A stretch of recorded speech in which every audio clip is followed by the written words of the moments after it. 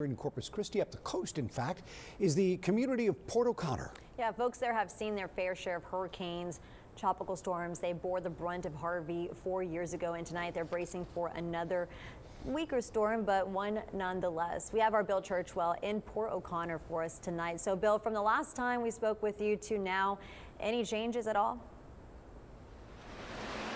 I have to tell you that we are seeing the rain and we are seeing the wind. We are experiencing those tropical force winds, 35 to 40 mile per hour gusts.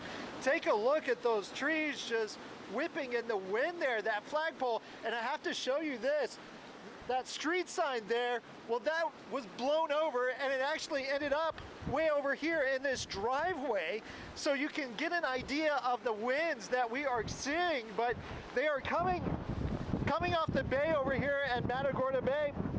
And I have to tell you, I told you before earlier, but I'm having to plant my feet down in order to not blow over here. Actually getting out of our vehicle, I had to fight the door. Those winds are pretty strong. And what we are seeing as well is some of the gutters that are filling up right here. But that is the very latest here. Of course, the main concern is the flooding and the storm surge, which they are expecting about 3 to 5 feet out here in Port O'Connor. But that is the very latest here live. I'm Bill Churchwell, fighting the winds. Now back to you.